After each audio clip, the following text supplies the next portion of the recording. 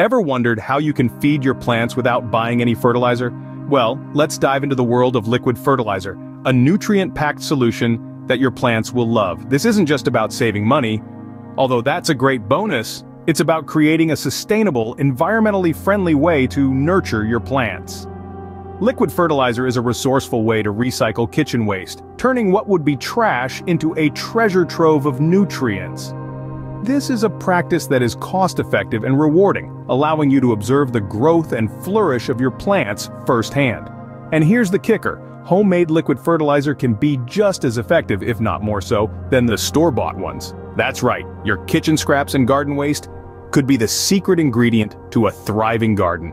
So, if you're ready to give your plants a nutrient-rich treat without hurting your wallet, stick around.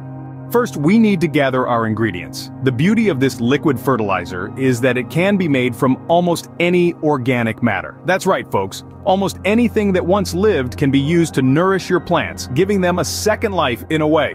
Let's start with green plant material.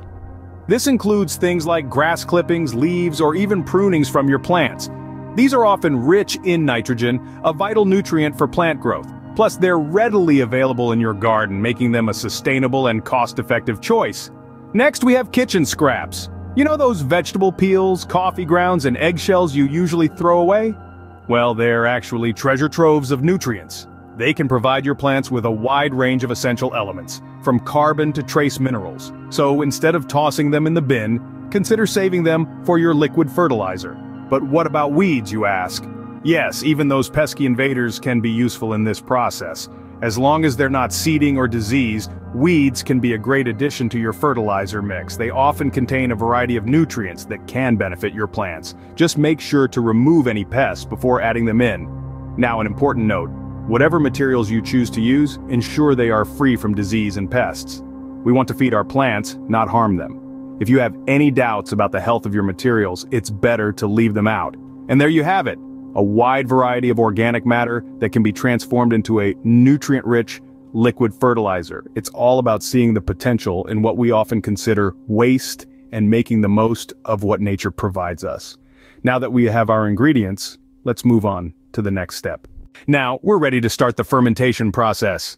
Imagine you're a master chef, and we're about to whip up a batch of nature's own finest cuisine for your plants. The first step in our recipe, adding water to the organic matter we've gathered. This initiates the magical process of fermentation. Picture the water as a catalyst, reviving the dormant microbes within the organic matter.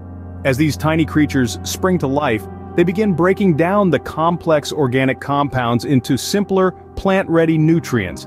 This is the essence of the fermentation process. However, it's not a set-it-and-forget-it kind of deal. Our microbial chefs need a bit of management. Stirring the mixture regularly is crucial. Think of it as stirring a pot of your favorite soup on the stove. It prevents the ingredients from settling at the bottom and ensures even cooking. Similarly, stirring our fermenting mix helps distribute the microbes evenly, facilitating a smoother breakdown of the organic material. And just like any good soup, this mix needs time to simmer. The fermentation process is not a sprint, it's more of a leisurely stroll. It might take a week, or two, or even up to a month, but remember, good things come to those who wait. During this period, you'll notice some changes. The mixture might bubble, heat up, and emit a distinct aroma. Don't be alarmed. These are all signs that our microbial chefs are hard at work, transforming the organic matter into a nutrient-rich feast for your plants. So while it might be tempting to rush things, resist the urge. Let nature take its course. The microbes know what they're doing. They've been at it for billions of years, after all. Patience is key here. The fermentation process might take some time, but the result is worth the wait.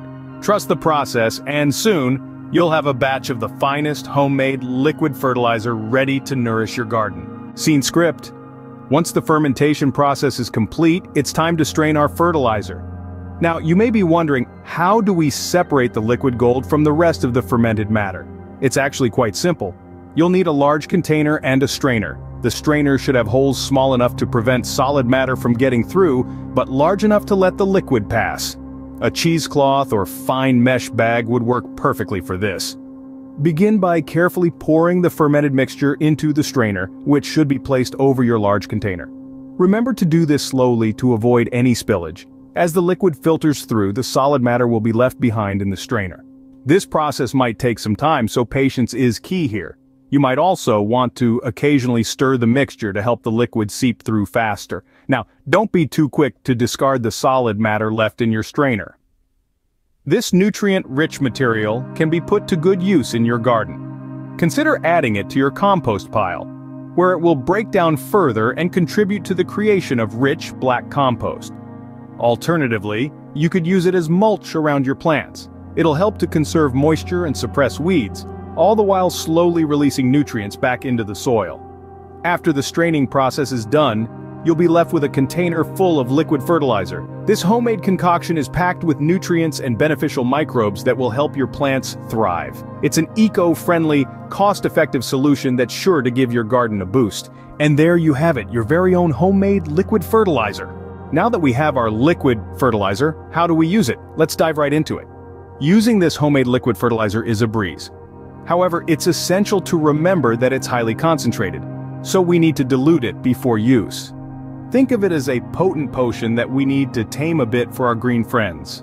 To do so, mix 1 part of the liquid fertilizer with 10 parts water. This ratio ensures that our plants receive a balanced diet without any risk of nutrient overload. Application is pretty straightforward. You want to focus on the soil around the plants rather than the plants themselves. Pour the diluted mixture slowly around the base of your plants. This method ensures that the nutrients seep into the soil and get absorbed by the roots effectively. But how often should you feed your plants this magic potion? Well, it depends on the needs of your plants. As a general rule of thumb, applying this nutrient-rich solution once every 2 weeks during the growing season should suffice. However, for plants with a higher nutrient demand or during periods of rapid growth, you might want to increase the frequency. Remember, every plant is unique, and they all have their own nutrient requirements. So, observe your green buddies closely. If they look a bit pale or aren't growing as expected, they might be asking for a hearty meal. In case you're wondering, this liquid fertilizer is suitable for both indoor and outdoor plants. Whether you're growing roses in your backyard or nurturing a peace lily in your living room, this homemade liquid fertilizer has got you covered. So, not only have you created a nutrient-rich food for your plants, but you've also done so in an eco-friendly and budget-friendly way. Now, isn't that a win-win situation for you and your plants?